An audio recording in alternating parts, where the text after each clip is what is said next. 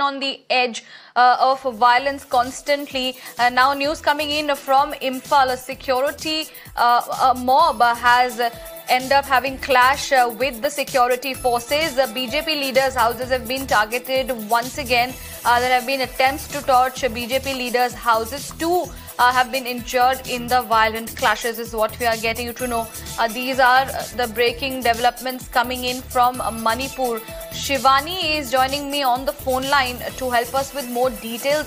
Shivani, the violence in Manipur is continuing. Of course, there is a clash between the security forces and the mob, and more on that, the BJP leaders' houses are being targeted.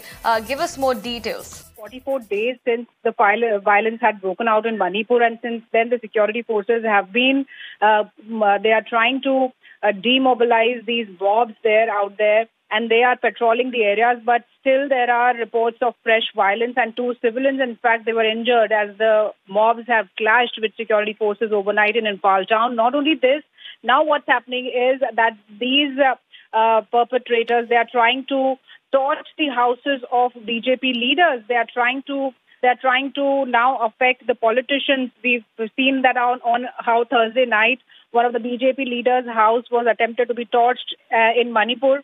Another attempt has been made yesterday night, and the security guards and the firefighters, they managed to control this arson and these attempts by the mob and save the houses of the Minister of the State for External Affairs.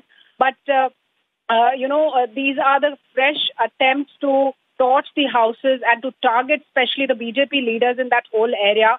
And we know that the Home Minister was himself monitoring the whole situation. He has deployed extra forces out there, the Rapid Action Forces, the BSF, the Army, the police authorities out there. They are together taking on to this mob. They are trying to control these clashes in this area. But there have been incidences where the mobs, they have been trying to steal weapons from the police stations and areas like that from the forces. And then they are now firing the forces. They are firing upon the forces. They are torching the houses of the leaders. So the forces are still deployed in this whole region, and they are trying to look for these people who have been harming the public buildings and the houses of the ministers too.